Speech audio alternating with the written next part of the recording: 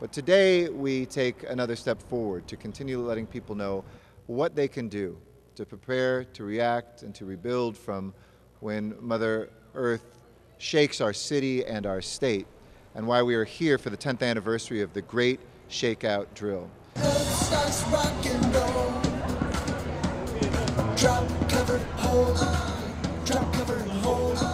If you just remember nothing else, drop, cover, and hold on.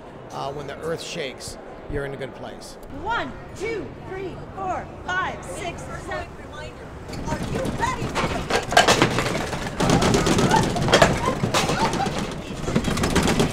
It felt real.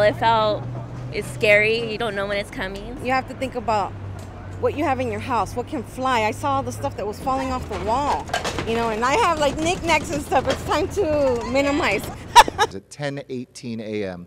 as millions of people across the city, state, and country drop, cover, and hold on.